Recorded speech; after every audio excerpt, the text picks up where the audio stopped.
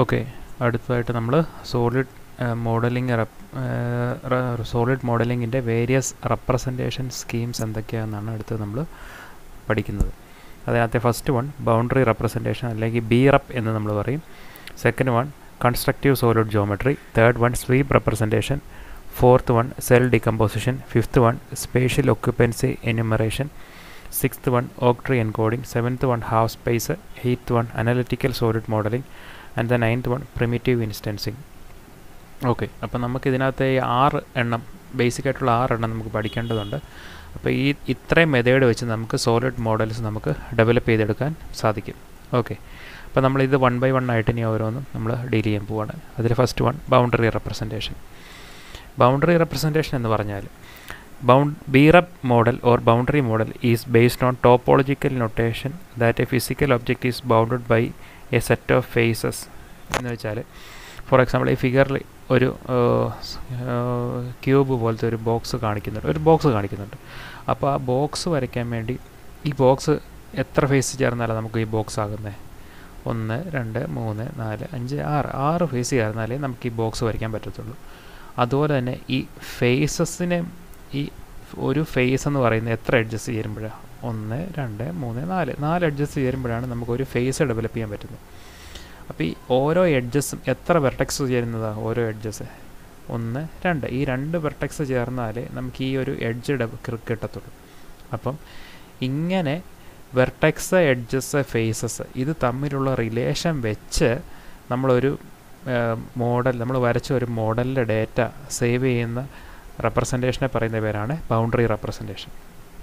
മനസ്സിലായോ? അതാണ് പറയുന്നത് each face is bounded by edges. ഓരോ ഫേസിലും 4 എഡ്ജസ് ചേരുന്നതാണ് ഒരു ഫേസ് ഉണ്ടാകുന്നത്. Each edge is bounded by vertex. ഈ ഒരു എഡ്ജിൻ്റെ അങ്ങേ രണ്ടറ്റത്ത് 2 വെർട്ടെക്സ് ഉണ്ട്. The topology of the object is composed of faces, edges and vertices of the object linked together. അപ്പോൾ ഈ ഒരു സോളിഡിൻ്റെ ടോപ്പോളജി എന്ന് പറഞ്ഞാൽ നമുക്ക് ഈ വെർട്ടെക്സ്, എഡ്ജസ്, ഫേസസ് ഇതെല്ലാം കൂടെ ചേരുമ്പോഴേ നമുക്ക് ഇവിടെ ഒരു സോളിഡ് മോഡൽ നമുക്ക് കിട്ടത്തുള്ളൂ, അല്ലേ? അപ്പം ആ വെർട്ടെക്സ്, എഡ്ജസ്, ഫേസസ് ഏതൊക്കെ രീതിയിൽ കണക്ട് ചെയ്തു എന്നതിനെ ആശ്രയിച്ചാണ് നമ്മുടെ ഈ സോളിഡ് മോഡൽ നമുക്ക് വരയ്ക്കാൻ പറ്റുന്നത്. അപ്പം ഇങ്ങനെ നമ്മൾ വെർട്ടെക്സ്, എഡ്ജസ്, ഫേസസ് ഇത് തമ്മിൽ എങ്ങനെ കണക്ട് ചെയ്തിരിക്കുന്നു എന്നുള്ള രീതിയിൽ നമ്മളൊരു ഒബ്ജക്റ്റിൻ്റെ ഇൻഫർമേഷനെ സ്റ്റോർ ചെയ്ത് അതിൻ്റെ നമുക്ക് സ്ക്രീനിൽ കാണാൻ പറ്റുന്ന ആ ഒരു റെപ്രസെൻറ്റേഷനെ പറയുന്ന പേരാണ് ബൗണ്ടറി റെപ്രസെൻറ്റേഷൻ. ഓക്കെ, നെക്സ്റ്റ് പറയുന്നത് database of boundary representation model contains both it's topology and geometry. ടോപ്പോളജിയും ജോമെട്രിയും already കഴിഞ്ഞ ബിഗിനിങ്ങിൽ നമ്മൾ പറഞ്ഞിട്ടുണ്ട്. ടോപ്പോളജി എന്ന് വെച്ചാൽ ഫോർ എക്സാമ്പിൾ ഒരു ക്യൂബ് ഉണ്ടെങ്കിൽ അതിൻ്റെ സൈഡുകൾ ഏതൊക്കെ രീതിയിൽ എങ്ങനെയൊക്കെ കണക്ട് ചെയ്തിരിക്കുന്നു എന്നതിനെയാണ് നമ്മൾ ടോപ്പോളജി കൊണ്ട് ഉദ്ദേശിക്കുന്നത് ഒരു ക്യൂബ് എടുക്കുകയാണെങ്കിൽ. ജോമെട്രി എന്ന് പറയുകയാണെങ്കിൽ ഇപ്പോൾ ഒരു ക്യൂബ് കൺസിഡർ ചെയ്യുകയാണെങ്കിൽ ആ ക്യൂബിൻ്റെ ഓരോ സൈഡിൻ്റെ ലെങ്ത്തിനെ നമുക്ക് അതിൻ്റെ ജോമെട്രി എന്ന് പറയാം.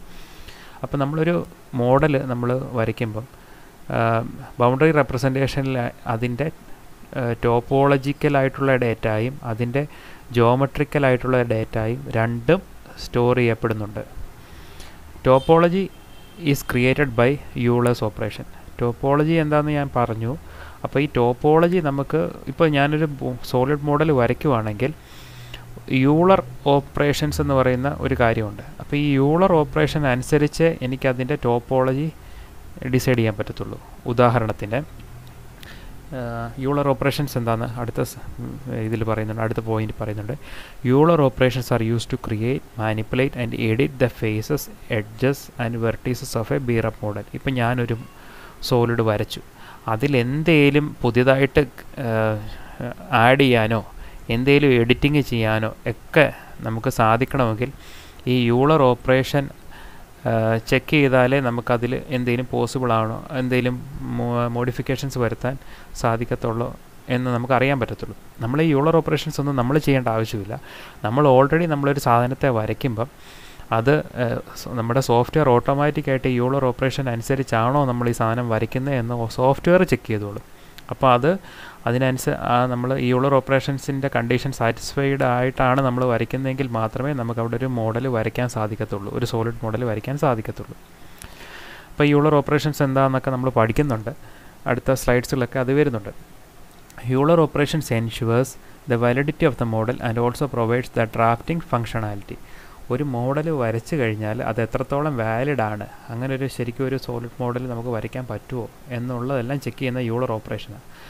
അപ്പം ആ മോഡലിൽ പിന്നെ എന്തെങ്കിലും എഡിറ്റിങ് ചെയ്യാൻ പറ്റുമോ എന്നുള്ള ഒരു സോളിഡ് മോഡൽ വരച്ചിട്ട് അതിന് എന്തെങ്കിലും വീണ്ടും എഡിറ്റിംഗ് ചെയ്യാൻ പറ്റുമോ എന്നുള്ളതൊക്കെ ചെക്ക് ചെയ്യുന്നത് ഈ യൂളർ ഓപ്പറേഷൻസ് അനുസരിച്ചാണ്. Okay, drafting functionality allows the model to B built up graphically by ഇൻക്രിമെൻറ്റിംഗ് adding edges vertex and phases by obeying Euler's law.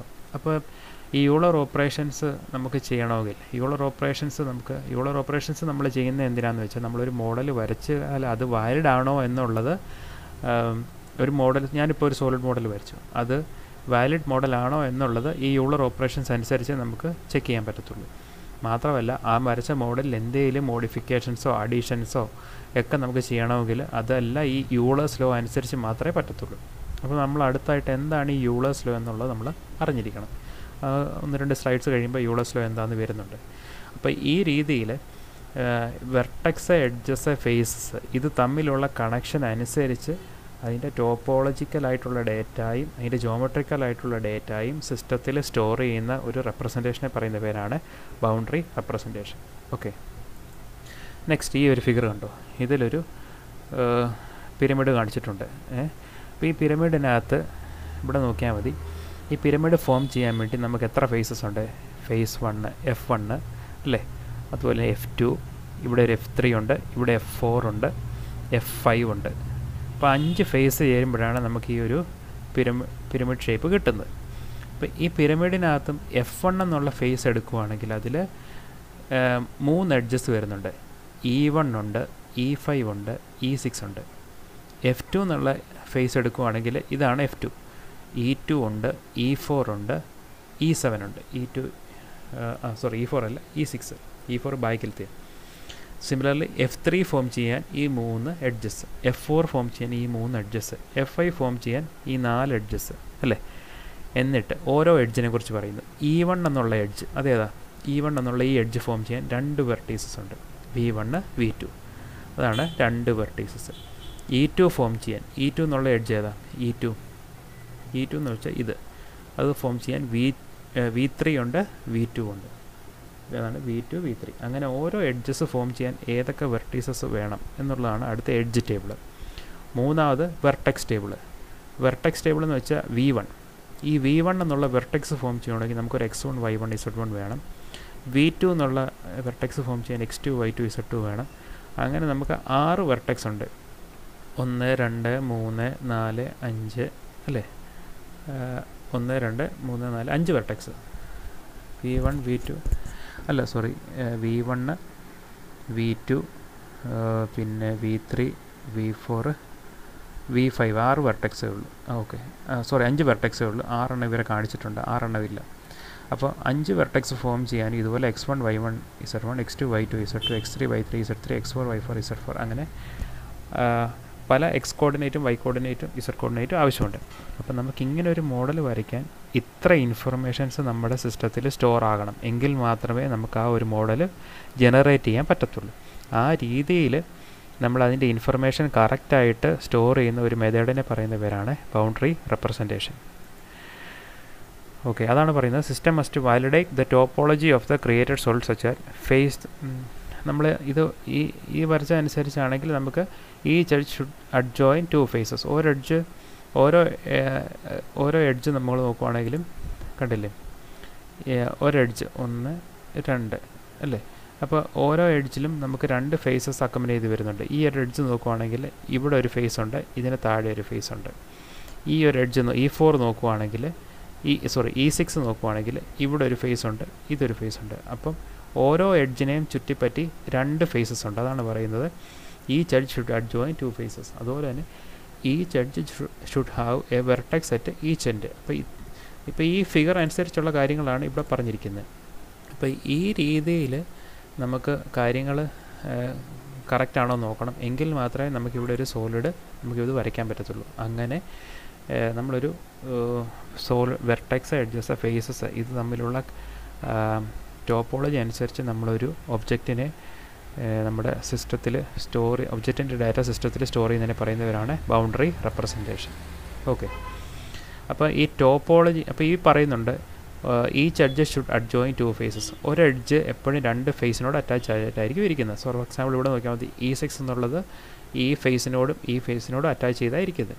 അടുത്തത് each edge should have A vertex at each edge should have A vertex at each end. അപ്പം each edge should, ഇപ്പോൾ for example ഈ edge നോക്കുവാണെങ്കിൽ ഇവിടെ 2 vertex ഉണ്ട്. പിന്നെ at least 3 edges should meet at each vertex. ഒരു vertex എടുക്കുവാണെങ്കിൽ ഈ വെർട്ടെക്സിൽ 3 എഡ്ജ് മീറ്റ് ചെയ്യുന്നുണ്ട്. ഒന്നിത്. അപ്പോൾ ഈ വെർട്ടെക്സ് നോക്കുവാണെങ്കിൽ 3 എഡ്ജ് മീറ്റ് ചെയ്യുന്നുണ്ട്. പിന്നെ four topology consistency certain rules have to be followed. അപ്പോൾ ഇങ്ങനെ ചില കാര്യങ്ങൾ നടന്നാൽ മാത്രമേ, ഇങ്ങനെ ചില ക്രൈറ്റീരിയാസ് സാറ്റിസ്ഫൈ ആയെങ്കിൽ മാത്രമേ നമുക്കിവിടെ ഒരു സോളിഡ് മോഡൽ ഈ രീതിയിൽ വരയ്ക്കാം. അപ്പം അതിനായിട്ട്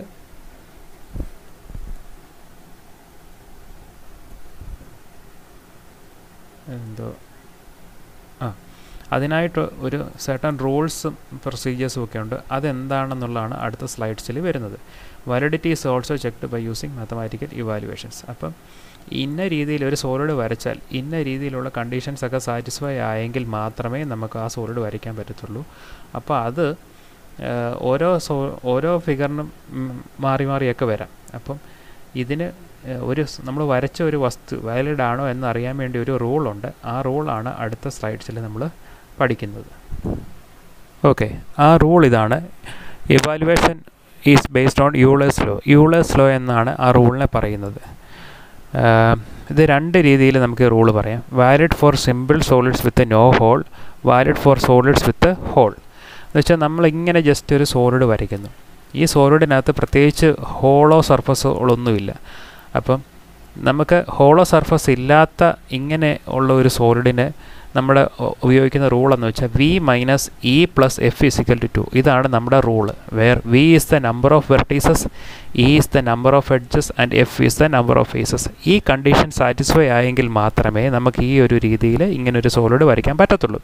ഈ ഒരു സോളിഡിൻ്റെ കാര്യം മാത്രമല്ല പറയുന്നത്, നമ്മൾ ഏത് മോഡലും, ഇപ്പോൾ ഇതൊരു ഇതൊരു ക്യൂബ് ആണെങ്കിൽ പോലും ഈ ഒരു കണ്ടീഷൻ സാറ്റിസ്ഫൈ ആകുന്നുണ്ടോ നോക്കണം. എങ്കിൽ മാത്രമേ നമുക്ക് അവിടെ ശരിക്കും ഒരു ക്യൂബിൻ്റെ സോളിഡ് മോഡൽ വരയ്ക്കാൻ പറ്റത്തുള്ളൂ.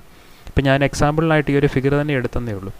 ഇപ്പോൾ ഇവിടെ നോക്കുക, V എന്ന് വെച്ചാൽ നമ്പർ ഓഫ് വെർട്ടീസസ് ഇത് എത്രയുണ്ട്? 1 2 3 4 5 വെർട്ടീസസ്. V = 5. E എന്ന് വെച്ചാൽ നമ്പർ ഓഫ് എഡ്ജസ്. എത്ര എഡ്ജസ് ഉണ്ട്? ഈ ഫിഗർ അനുസരിച്ച് നോക്കിയാൽ നമുക്ക് 8 എഡ്ജസ് വരുന്നുണ്ട്. F എന്ന് വെച്ചാൽ നമ്പർ ഓഫ് ഫേസസ്. 5 ഫേസസ് ഉണ്ട്. സോ ഈ കണ്ടീഷൻ സാറ്റിസ്ഫൈ ആവുന്നുണ്ടോ നോക്കുക. V minus E plus F = 2. 5 minus 8 plus 5 = 2 വരുന്നുണ്ട്. കണ്ടീഷൻ സാറ്റിസ്ഫൈ ആണ്. അപ്പോൾ കണ്ടീഷൻ സാറ്റിസ്ഫൈ ആണെങ്കിൽ മാത്രമേ നമുക്ക് ആ ഒരു മോഡൽ അനുസരിച്ച് നമുക്ക് ഈ ഫിഗർ നമുക്ക് ജനറേറ്റ് ചെയ്യാൻ പറ്റത്തുള്ളൂ. മനസ്സിലായോ? ഇതെന്ന് വെച്ചാൽ സിമ്പിൾ സോളിഡ്സ്. ഇതുപോലെ സിമ്പിളായിട്ടുള്ള മോഡൽ, അതിനകത്ത് ഇൻറ്റീരിയർ സർഫസ് ഒന്നും ഇല്ലാത്ത മോഡലിന് മാത്രമേ ഈ കണ്ടീഷൻ സാറ്റിസ്ഫൈ ആകത്തുള്ളൂ. അടുത്തത് ഫോർ കോംപ്ലക്സ് പോളിഹെഡ്രൻസ് എന്ന് വെച്ചാൽ ഒരു പോളിഹെഡ്രൻസ് ആയിരിക്കണം. മാത്രമല്ല അതിനകത്ത് ഹോളൊക്കെ വരുന്ന കേസസൊക്കെ നമുക്ക് വേണേൽ കൺസിഡർ ചെയ്യാം. അപ്പോൾ അങ്ങനത്തെ ഒരു പ്രോബ്ലമാണ് ഇവിടെ കാണിച്ചിരിക്കുന്നത്. അപ്പോൾ അങ്ങനത്തെ കേസ് വരുമ്പോൾ നമുക്ക് ഈ ഇക്വേഷനാണ് ഉപയോഗിക്കാൻ പറ്റുന്നത്. V minus E plus F minus H plus 2P = 2B. Where വിയും ഇയും എഫും ഒക്കെ ഇവിടെ പറഞ്ഞിരിക്കുന്ന സെയിം കാര്യങ്ങൾ തന്നെയാണ്. അഡീഷണലായിട്ട് വന്നിരിക്കുന്നത് H എന്ന് വെച്ചാൽ number of holes in faces, P എന്ന് വെച്ചാൽ number of through holes, B is the number of separate bodies. ഇതിൽ H എന്ന് വെച്ചാൽ number of holes in faces. For example ഈ ഒരു ഫിഗർ നോക്കിക്കേ, ഇതൊരു പോളിഹെഡ്രനാണ്. അപ്പോൾ ഇതിനകത്ത് ഒന്നൊരു സ്ക്വയർ സ്ലോട്ടും ഒന്നൊരു റെക്റ്റാങ്കുലർ സ്ലോട്ടുമാണ് കാണിച്ചിരിക്കുന്നത്. അപ്പോൾ number of holes in faces, അപ്പോൾ ഈ ഒരു ഫേസസ് നോക്കുവാണെങ്കിൽ ഇവിടെ ഒരു ഹോളുണ്ട്, ഇവിടെ ഒരു ഹോളുണ്ട്, പിന്നെ ഇവിടെ ഒരു ഹോളുണ്ട്. അപ്പോൾ നമുക്ക് 3 ഹോളാണ് number of holes in phase നമുക്ക് എടുക്കാൻ പറ്റുന്നത്. So H = 3. P is the number of through holes.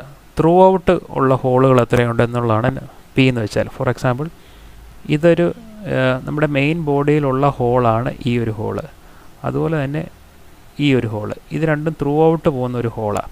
അതാണ് നമ്പർ ഓഫ് ത്രൂ ഹോൾസ് എന്ന് വെച്ചാൽ ഒന്നിതും. അല്ലേ?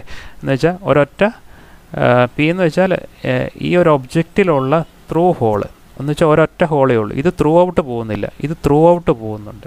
അപ്പോൾ അതാണ് ത്രൂ ഔട്ടായിട്ട് ഈ ബോഡിയിൽ കൂടെ മൊത്തത്തിൽ കടന്നു പോകുന്ന ഹോൾ എത്ര എണ്ണം ഉണ്ട്? ഒരെണ്ണേ ഉള്ളൂ, ഇത് മാത്രമേ ഉള്ളൂ. ഇതും ത്രൂ ഔട്ട് പോകുന്നില്ല. അതുകൊണ്ട് പി എന്ന് വെച്ചാൽ 1. ബി എന്ന് വെച്ചാൽ number of separate bodies. Number of separate bodies ഏതാ? ഇപ്പോൾ ഈ ഒരു ബോഡി, ഈ ഒരു ടോട്ടൽ ബോഡി എടുക്കുവാണെങ്കിൽ ഇത് ത്രൂ ഹോളാണ്. ഇത് ശരിക്കും പറഞ്ഞാൽ ഈ ബോഡിയുടെ ഒരു പാർട്ടാണ്. ഇത് മാത്രമേ ഉള്ളൂ ഒരു സെപ്പറേറ്റ് ഇതായിട്ട് നിൽക്കുന്നത്. So number of separate body എന്ന് വെച്ചാൽ നമ്മൾ ബി, ഇതൊരു സെപ്പറേറ്റ് ബോഡിയാണ്. ഇത് സെപ്പറേറ്റ് ബോഡിയായിട്ട് എടുക്കാൻ പറ്റത്തില്ല. കാര്യം ഇത് ഈ മെയിൻ ബോഡിക്കകത്തുള്ള ഒരു ഹോളോ പോർഷൻ മാത്രമേ ഉള്ളൂ ഇത്. സോ അതുകൊണ്ട് ഇതൊരു സെപ്പറേറ്റ് ബോഡിയായിട്ട് എടുക്കുന്നു. അപ്പോൾ ബി = 1. അപ്പോൾ ഈ കണ്ടീഷൻ സാറ്റിസ്ഫൈ ആവുന്നുണ്ടെന്ന് നോക്കുക. ആവുന്നുണ്ടെങ്കിൽ മാത്രമേ നമുക്കിവിടെ ഇങ്ങനൊരു ബോഡി നമുക്ക് ഡിസൈൻ ചെയ്യാൻ പറ്റത്തുള്ളൂ.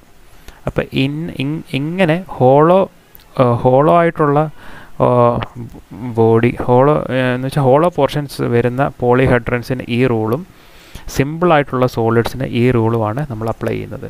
സോ ഈ കണ്ടീഷൻ സാറ്റിസ്ഫൈ ആവുന്നുണ്ടോ നോക്കുക.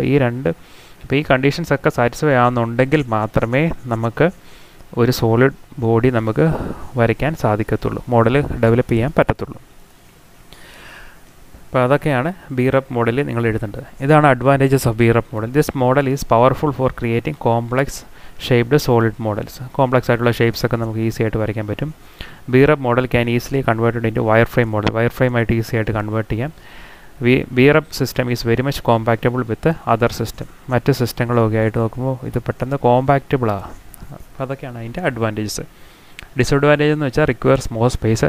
This concept cannot be applied for tool path generation. ഇപ്പം കട്ടിംഗ് ടൂളിന് പാത്തൊക്കെ ജനറേറ്റ് ചെയ്യുന്ന അങ്ങനത്തെ കേസുകളിലൊക്കെ നമുക്കിത് ഇച്ചിരി അപ്ലൈ ചെയ്യാൻ കുറച്ച് ബുദ്ധിമുട്ടുണ്ട്. അപ്പോൾ ഇതാണ് BREPനെ കുറിച്ച് ജനറലായിട്ട് പറയാനുള്ളത്.